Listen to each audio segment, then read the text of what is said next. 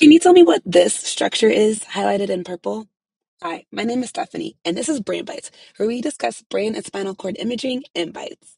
Today, we are presented with a 31-year-old female with irregular menstruation and elevated prolactin. If you guessed a prolactinoma, you'd be correct. A prolactinoma is a subset of pituitary adenomas. These are the most common pituitary tumors. It usually affects ages less than 40, affects females more than males, and it is located within the sella turcica. The treatment is medically with a dopamine agonist like cabergoline or bromocriptine, or we can surgically resect. And adenomas come in all shapes and sizes. We usually differentiate them as microadenomas, which are 10 millimeters or less, or macroadenomas, which are greater than 10 millimeters. So, to review some anatomy, on the left side of the screen, we have a sagittal view of normal brainstem, cerebellum, thalamus, hypothalamus, and pituitary gland. However, on the right side of the screen, we do have an abnormal pituitary gland. So, to further diagnose a suspected pituitary adenoma, usually an MRI would be used to further investigate these symptoms. So, this slide, we have two different MRIs. We have pre-contrast and post-contrast. On the left side, we have pre-contrast T1 weighted MRI, where we can somewhat look at the anatomy, the abnormal anatomy of the pituitary gland. However, one defining factor of these pituitary adenomas is the delayed enhancement of the pituitary tumor. So on the right side of the screen, we have a post-contrast image of the pituitary adenoma, and we can see the highlighted structures, the brightly lit structures surrounding the pituitary adenoma, and we can clearly see the defined darkly colored pituitary adenoma within this right-sided on the right side of the screen within this view highlighted with the purple arrow.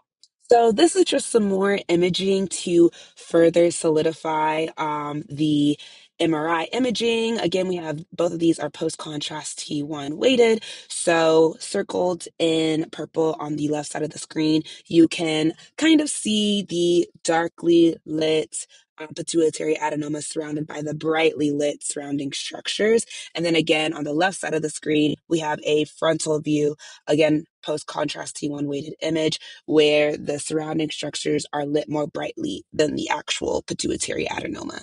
So here are some pathologies that should be on your differential list when suspecting a pituitary adenoma. One would be a Rathke's cleft cyst. However, in these cases, you wouldn't see any enhancement at all. Another would be a meningioma. These would be more enhancing, and these actually could identify a normal pituitary gland. However, you will also see narrowing of the carotid artery.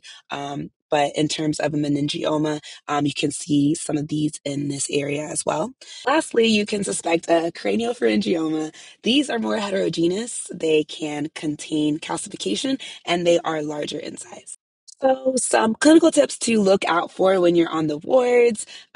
Starting from the left side of my screen, you can see invasion of the cavernous sinuses in pituitary adenomas. So, indicated in this image here on the left with the arrow, you can see invasion of the cavernous sinuses.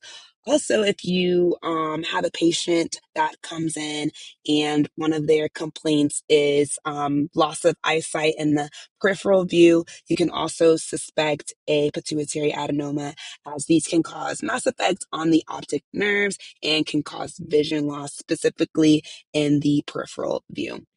Another thing to look out for when doing pre-contrast T1 imaging is the internal hemorrhage. So this is going to look like a hyperintense area of hemorrhage, and that is due to the small arteries in the tumor itself. And that is indicated on the right side of the screen with the arrow in the hyperintense area of hemorrhage. Thank you guys so much for watching. I hope you found it helpful. If you did find it helpful, give it a like. If you found it helpful, share it with friends, share it with colleagues. And thank you so much. See you next time.